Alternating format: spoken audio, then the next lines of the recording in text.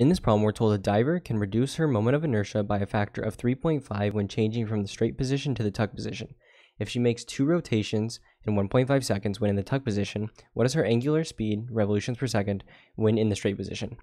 So, in order to solve this problem, we're going to use the law of conservation of angular momentum, which is basically tells us that angular momentum 1 is equal to angular momentum 2. So the initial is equal to the final, essentially. Right?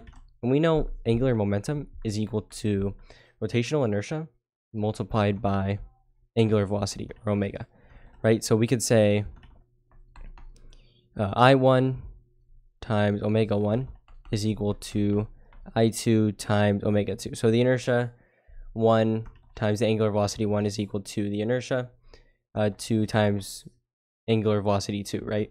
But we have to solve for each of these variables, so let's actually just write down what we're given.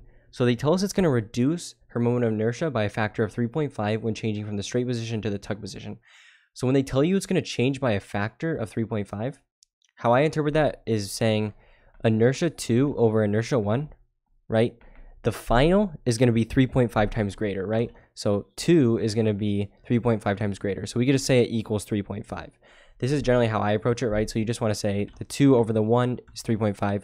You could do it the other way, right? If you had 1 on top, it would be 1 over 3 over 5, or 3.5. But yeah, essentially, right? Because we know this is just going to be 3.5 times greater than this one, right? Because if you multiply both sides by I1, you could just see that, right? This is going to be 3.5 times greater than this. But yeah, hopefully you understand that. So I like writing it like this, though, because you'll see why in a second. But so I sub 2 over I sub 1 is equal to 3.5. And then what I'm going to say is that W sub 1, or the angular velocity 1, is we're going to say that's when she's in the straight position.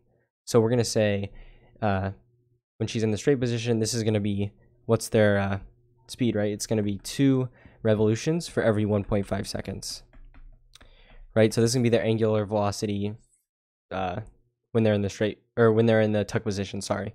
So this is when they're in the tuck position. So now we've got these laid out, these variables. What we're going to be doing is solving for W sub 2, which is the straight position.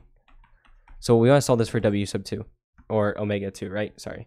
Omega 2, so we can just divide both sides by inertia 2, right? So that would cancel out this side, and then you'll just get I sub 1 over I sub 2 multiplied by angular velocity 1. And so what you should notice here is that we have I sub 2 over I sub 1 is 3.5, but this is just the inverse of it. So it's really just 1 over 3 over 5, right?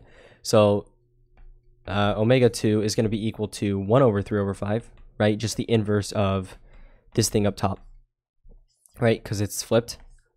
And then omega 1, or angular velocity 1, we know is 2 revolutions for every 1.5 seconds. 2 revolutions for every 1.5 seconds. Right? And so what we can do here is just solve. So if you go ahead and do this, 2 divided by 1.5, and then divided by 3.5, or multiply by 1 over 3.5, you're going to get 0.38. And then our units are just revolutions per second. So revolutions per second. So yeah, 0.38 revolutions per second. This is going to be when they're in the straight position. So 0.38 revolutions per second. But yeah, so this right here is going to be your answer, and hopefully you found this useful.